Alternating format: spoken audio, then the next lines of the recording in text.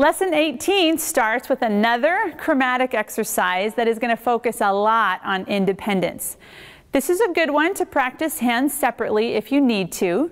Your right hand would be playing single independent strokes up the chromatic scale.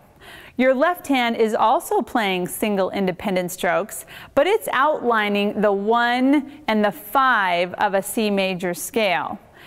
The C and the G are providing kind of a little bass accompaniment to your chromatic line. This is an independence issue, as that left hand needs to be playing nice full quarter notes. It will be easy to make those notes really short to match the eighth notes, and that's what you want to watch for. Your right hand is going to move a little quicker, and your left hand should continue in a nice slow quarter note motion.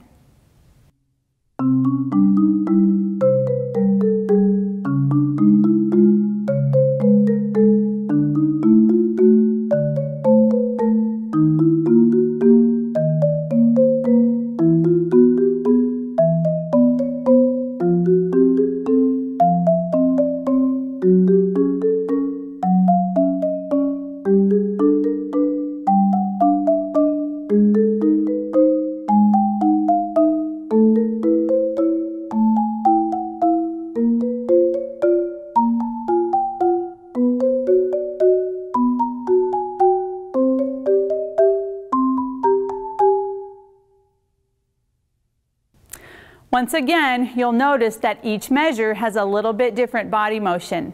When I had the time in my left hand, I went for the center of the bar. There was very little angling, so I had plenty of time to get a nice full sound in the center. With my right hand, because the movement of the eighth notes is rather quick, I chose to aim for the edge of the bar.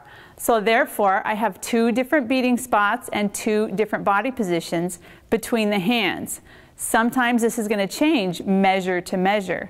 So make sure you're analyzing each little measure at a time. You're going to need to do this in future music, so make sure you understand all these angles as it pertains to these little passages.